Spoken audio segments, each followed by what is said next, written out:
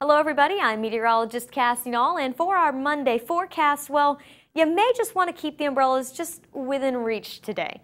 Much like we saw on Sunday, there's a lot of moisture in the atmosphere, so that's going to give us partly sunny conditions throughout the day with intermittent cloud cover here and there. We do still have a rather robust east to southeasterly wind flow in place. Not only does that bump up the temperatures, but what it does is allow that east coast sea breeze to come across the state in time to collide with the west coast sea breeze and give us the potential for some scattered showers and storms. The best rain chances will be to the east of I-75 late in the afternoon and into the early evening, just like we saw yesterday. And then the showers and storms, anything that does develop, will slowly migrate back towards the coast as that sun goes down. So that's your best chance near sundown or a little bit later for the beaches to see a slight chance of a sprinkle. But just like yesterday, not everyone's going to be seeing that rain. And like I said, it is going to be warm.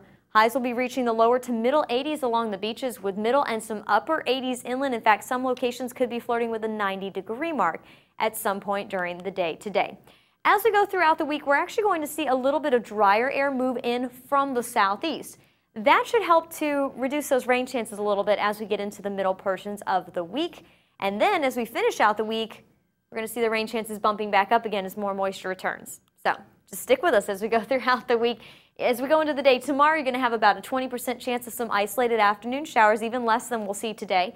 Wednesday and Thursday look to be mostly dry for the sun coast, but notice those warm temperatures. Highs in the middle 80s each afternoon. By the time we get into Friday and move into Saturday, rain chances are back in your forecast. Stay tuned to SNN, your Suncoast News Network, 24 hours a day, 7 days a week on the channels listed there on your screen.